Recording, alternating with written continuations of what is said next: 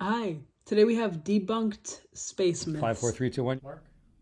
Hi, I'm Commander Chris Hadfield, astronaut, spaceship commander, spacewalker, part-time musician. I'm here today to hopefully debunk some common space myths. Here's this common perception that you will immediately fry to a crisp by the unfiltered, unadulterated solar radiation if you get sucked out of the airlock. In truth, it's way worse than that. Oh. In the shade in space, it's like minus 250 degrees. But the part of you that's in the sun, it's plus 250 degrees at least. So it's going to start boiling and burning. So it's like lying on a red hot stove with a piece of dry ice on your back. And your lungs are going to be sucked flat instantaneously. But even worse than that is your blood is going to boil, like opening a can of pop where suddenly all the little bubbles come out because there's no air pressure around you. So that whole sentence was like, but wait, there's more. Pop. He must be from Canada. He could also be from the Midwest, but I don't think that's his accent. Simultaneously, you are going to freeze, boil, burn, get the bends, and no longer be able to breathe. Not a good way to go. I've done 2 spacewalks, and I was very thankful to have a spacesuit around my body so that none of those things happen to me. Sometimes you hear that you have to work out constantly or you will pass out and possibly die in space. Not true. Living on a spaceship is the most lazy existence you can imagine. You're weightless. You do not have to lift a finger. You don't have to hold your head up. Your heart doesn't have to lift your blood against gravity. You can be the laziest person in the universe in space. But eventually you need to come back to Earth. And if you don't exercise for your whole 6 months in space, you'll sort of turn into a jellyfish. So we do exercise 2 hours a day on a spaceship. We have a resistive machine, we have a unicycle, and we have a treadmill where elastics hold us down just to keep our bodies strong enough and our bones dense enough so when we get home, we don't just fall over like a puddle. But you don't need to work out all the time. I imagine your first steps back on Earth after being in space for a while are a bit wobbly. I'm picturing a newborn fawn just kind of tripping over itself. So cute. You've probably heard that space has a smell, maybe like burnt steak or some type of barbecue. That's true. When you come in from a spacewalk, you're surrounded by the emptiness of space. It's sort of like the opposite of air. There's nothing there at all. When you quickly repressurize the hatch and you open up the hatch and you smell, what is that lingering smell from a place that used to be exposed to space? The smell in there is a little bit like that trace of a smell of gunpowder or burnt steak, or to me it's sort of like brimstone, like a witch has just been there. It's a cool, lingering trace of a smell. I think what it really is the emptiness of space, the vacuum of space, is actually pulling trace chemicals out of the metal of the walls of the ship. Little bits of stuff you never smell because normally there's air pressure holding them into the metal. They're slowly off-gassing those tiny little trace gases and trace particles that otherwise they never get into your nose. And those are released. It's sort of that metallic gunpowder-fired smell. That's where the smell's coming from. Maybe it's not even coming from space. It's just sort of coming from space's effect on our ship. Yeah, in truth, it smells a little bit like a burnt steak. That one makes sense. So there's a lot of word out there that if you go incredibly fast, like the speed of light, if you could travel at the speed of light, that you won't age. And despite thousands of years going by, you'll stay the same, but everybody that you know will die. That's not really true. Einstein called it relativity because what he meant was your aging will be different relative to people's aging on Earth. You'll still age. Time will still pass for you, but people on Earth will age at a different rate. So that if you came back after going incredibly fast, you would have gotten older by the amount of time that it took for you to travel, but people on Earth would have aged much, much faster. They would have had a longer period of time because if you get going fast enough, your speed is sort of proportional to the time passing. So you'll still age, but you just age at a different rate than people back on Earth. Einstein did this cool thought experiment. Imagine if you were looking at a clock. The light from the clock is coming and hitting your eyeballs and telling you it's 12 o'clock. Well, imagine if you could move away from that clock at the speed of light. It would only say 12 o'clock because that light and you would be moving away from the clock at the same speed. So for you, it would look like it was always 12 o'clock forever. You'd still be getting older, but that clock would always look like it was the same time. The people on Earth were continuing to live. They're not aware of you going the speed of light. So you can see that the time for you, because of your speed, is relatively different than the time for the people on Earth. It's a really unusual thing to try and grasp in your head. What famous sci-fi movie has that as the plot? What happens when something blows up in space? If something explodes in space, will it make a sound? And could a human hear it? It's a pretty easy question to answer. The sun... If you guys remember, we watched the Planet Sounds video on this channel a while back, where they converted the radio emissions into sound waves so that humans could hear. But because there isn't sound in space as we know it, that conversion process was operative. That one stuck with me.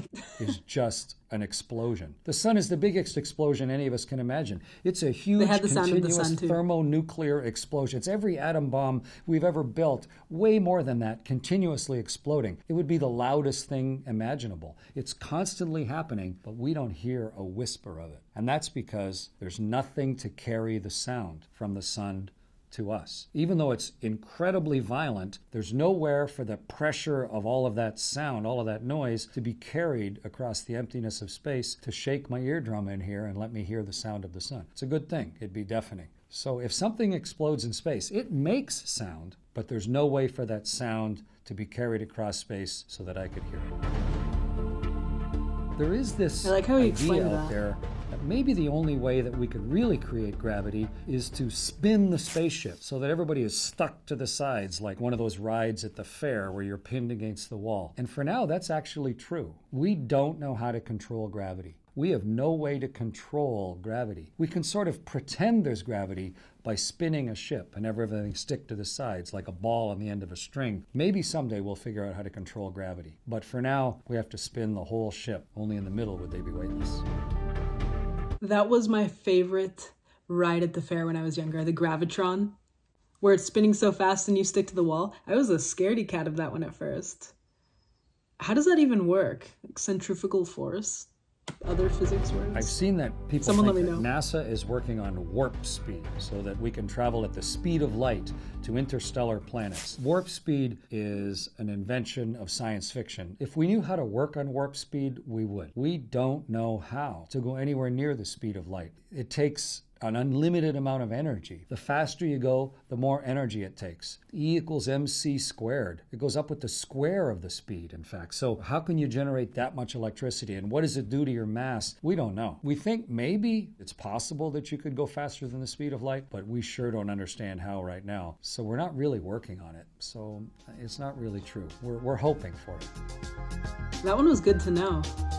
In so many movies, you see that the only way that they survive interstellar travel from one star to another is to freeze yourself into cryosleep. We don't know how to do that. Right now, when you freeze water, which is what we're mostly made of, our blood and everything, it goes into crystals. It turns into ice crystals. And if you allow the beautiful, delicate nature of your human body to expand into ice crystals, it'll destroy the structure of you. It'll kill you. You know, frostbite destroys it so that you get gangrene in your hand. You'd end up with entirely destroyed bodies. So right now, we do not know how to successfully freeze a human body so that it is not going to be permanently destroyed. Maybe we'll figure it out someday. But all of those movies that rely on freezing the crew, we don't know how to do that. It's not real.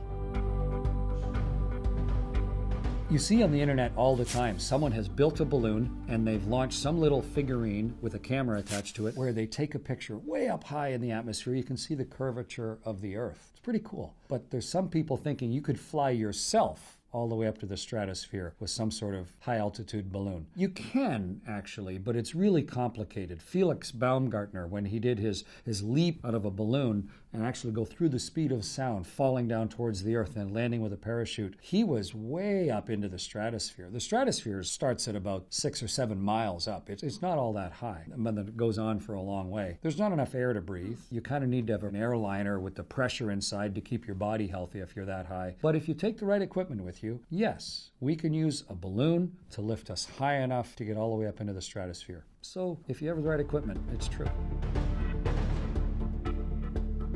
You've probably read somewhere on the internet that if you go to the space station, your body will get taller, sort of expand, and it'll be painful, and you're going to be taller forever, an irreversible experience. It's not really true. As I'm standing here talking right now, gravity is pushing me down towards the floor. Every single bone in my body and the little bit of gristle that's in between the bones, like each of the vertebrae of my back, every one has a little disc in between each of the bones, and even my hip bones and my knee bones, there's a little bit of a gap. Well, if there's no gravity pushing me down, then those gaps can all get a tiny bit bigger. If you stay in weightlessness for a few weeks, in fact, your body just sort of stretches because the gap between each of the bones gets a little bigger. And in my case, I got about that much taller. But you aren't really taller, you're just sort of temporarily longer. But it's not permanent. As soon as you get home and gravity starts doing its work on you and grinding you down, everything squishes back down to its launch. So you may be for a little while a little bit taller in space, and it may hurt your back a little because everything's sort of getting pulled tight. Some people have back pain in space as a result, but it's not really growing. It's just sort of stretching to your natural maximum that you're going to get squished back again as soon as you get home. If you do get... That was making me think of the famous NASA twin study, where they had a set of twins, both astronauts. One was sent to space, one stayed on Earth, both taking biological samples in their, respective places so that they could see the effect on the human body in space. I'll find you what I can of the study and link it in the description. I'll also link it because I don't remember exactly what happened there. But at the 6-month mark, the brother who went to space was, I think, 90% back to normal. That's all I've got.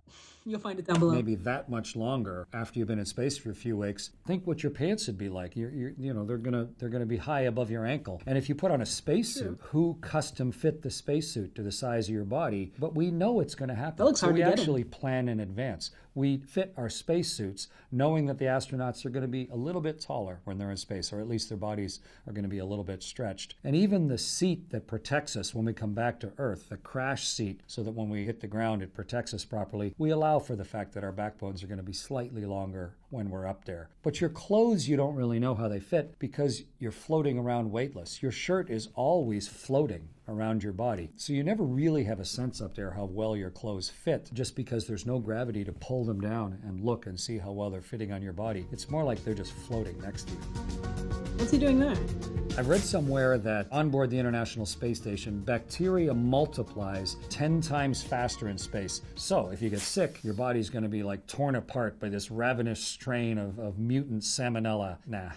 It is a different place than Earth, the space station. We run around with little swabs all the time to measure what microbes and what viruses and what little tiny bits of life might be growing on the spaceship. We also go around with little cleaners and wet wipes and wipe down the whole space station all the time, like in a hospital, to try and keep the whole thing clean and hygienic. And we are finding that some of those primitive forms of life do mutate slightly differently in the high radiation, weightless environment of the spaceship. But no one has died yet because of the mutant salmonella. I'm Chris Hadfield. Hopefully this has helped answer some of those common space myths.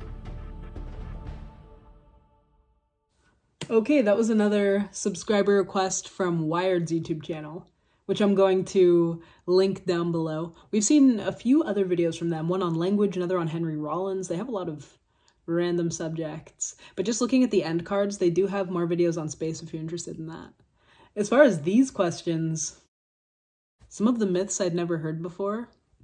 Almost all of them are questions I hadn't asked myself, but it was cool to hear the answer.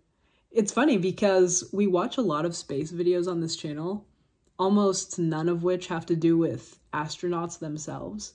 While I was watching him, I was thinking that I don't know much about modern day astronauts at all. So if you know another video like this to recommend, we can watch it in the future. But when they were showing footage of him in space, I think it was him in space. It could be a simulation. If you know, you'll have to let me know.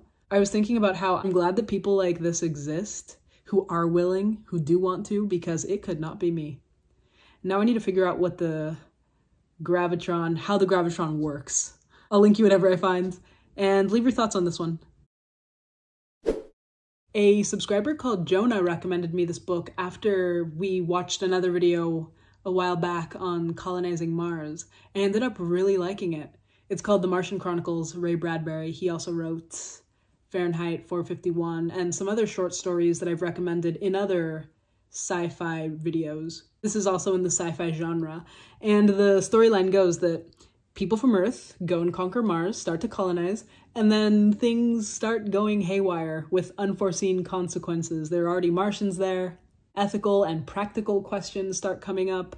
And I think it's an attempt to answer the question of, do humans even belong there?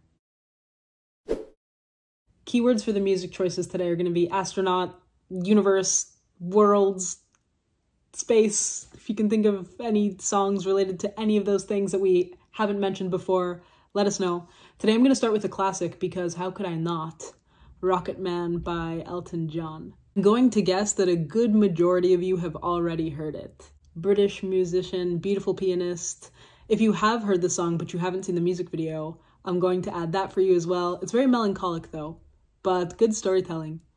And the second choice was World Without Words by Najubis. Najubis was from Japan, and along with Jay Dilla, some say that he's the father of lo-fi. So this is a lo-fi jazzy song. It's smooth, very relaxing. It's from the soundtrack of Samurai Champloo. I may just be a very big Najubis fan, so a little bit biased. And I'm trying to think of something else. Drops of Jupiter by Train. Sometimes I like cheesy music. That's really all I have, though. I'm sure some of you are going to think of better songs than I can, so let us know. That's all from me today. Thanks for sending in this video. It was interesting. And thank you for watching with me. I'll see you next time.